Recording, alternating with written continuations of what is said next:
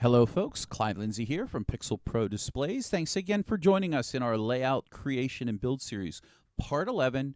This week we're going to cover the sphere model. And the sphere model is actually one of the newest models that have been added into xLights, and this was added back in January, February when the 3D layout was incorporated into xLights 2019 version. So before we begin, this video is brought to you today by the PPD Sequence Club. When you join the PPD Sequence Club, you get one awesome professionally sequenced program song each month with your membership's subscription. You also get access to the huge discount offered in the PPD affiliate program. Our affiliates are James at Boscoya Studios, Ken at Wired Watts, Daryl and Michelle at Crockett Fantasy Lights, Extreme Lighting Displays, that's Troy down under. We have Holiday Sequences, Showstopper Sequences, Mike and Diane, and we have Pixel Sequencing, that's Roger. Holiday Sequences, Robert, Jamie. We have Wizards of Wire, that's Todd Merkel. We have Jay Deschen's designer, that's I think his name's Jason. I haven't talked to him recently. And then we have Scott LED, all layered up, that's Tim Biggs. We have Ricky at CCL Controllers, Holiday Lighting, Matos Design, so we all know who JR Matos is, and as well as Pixel 2 Things, David Peace is joining us as an affiliate as well. So folks, join the PPD Sequence Club, the only club that pays you back for being a member. You save hundreds, if not thousands of dollars on your yearly purchases for your holiday build. So let's get right into the sphere model. And the sphere model is very, very simple and easy to understand. You're going to find that this is very familiar. And when we go in, we physically click on the button to create a sphere model. I'm going to throw this right here, and you'll notice I have another tree here, and that's my hopes. Maybe this would be a topper for it. I'm not sure. But I personally don't have a sphere in the display, but I did create one about 2 or 3 years ago, and originally I used a different model, but it's kind of funny because the sphere model is actually the model that I used. And the way that we think about a sphere model is, and is very simple to think about it. We right click and we hit node layout. Now this is the default. This is the way that the sphere model is defaulted as. It is defaulted as what looks like a horizontal or a vertical matrix. So whenever you start a sphere model, it starts at the bottom and goes at the top. This is the default setting, but you can always change this. Now if you come over here, you'll notice you have a start location bottom left, and that's where the first pixel in the model is starting. So in the default settings, that you have a 10 by 10 with 1 string per strand. So remember, each time you see a different color in this node layout, whenever you right click and do a node layout, this stands for a separate output on a controller.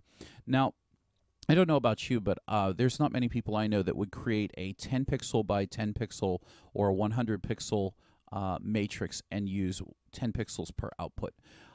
So that's the goal today, is to show you how I would set up this model that may be a little bit more reasonable, or to kind of help guide you. So once again, first of all, notice it says number of strings. The number of strings is actually equal to the number of ports that you plug into your controller. If you have 1 string that you're plugging in, then you're going to use 1 string. If you have 2 strings, you're going to use 2 outputs or 2 strings.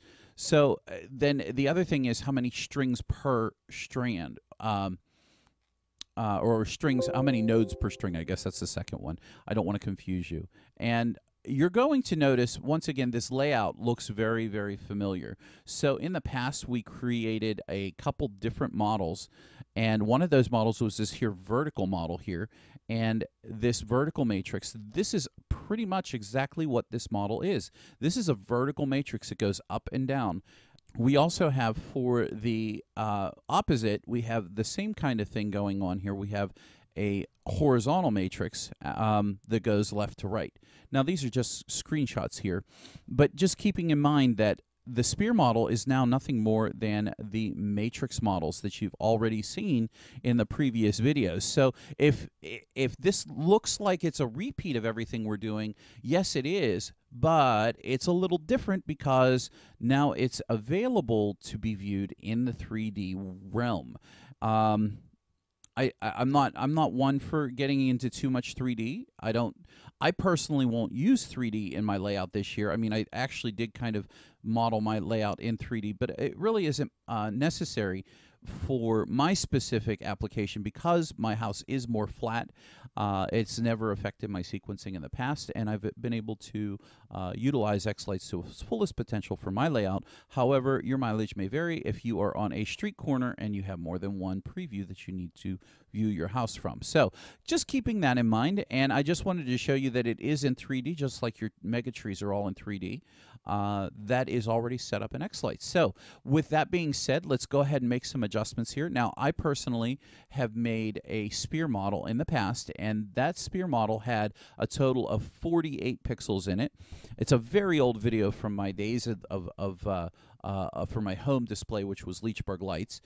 Well, it is xLights, but the video that I made was a sphere for, it was a homemade sphere. It wasn't anything fancy. I just used some wire.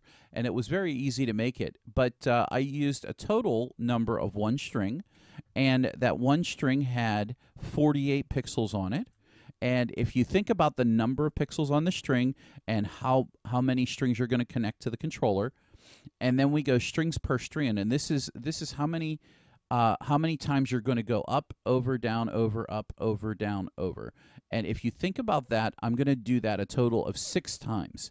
So now if simple math is going to tell you 6 times 8 equals 48, that meant I went up 8 pixels, over and down 8 pixels, and that should be what we should come up with in our layout here. So I'll click Save and right-click and look at the node. Uh-oh, I don't know what I did there. I must have zoomed in. Node layout, and here we see this is my old version of my my sphere, and that was node 1 string 1 going up to node 8, over to node 9, down to 16, and you can see this is all blue, and this is just zigzagging up, over, down, over, up, over, down, and that makes it really easy for you to begin to understand how the sphere model is laid out. Now, let's consider how the original sphere model is with the 10 strings at 10 pixels each. We're actually going to make that, well, let's go ahead and update it to 1 output so that you know that you can easily do this. Obviously, I just did it with this one, but if you have a 100 pixel sphere and it has 10 legs, we're going to say one output.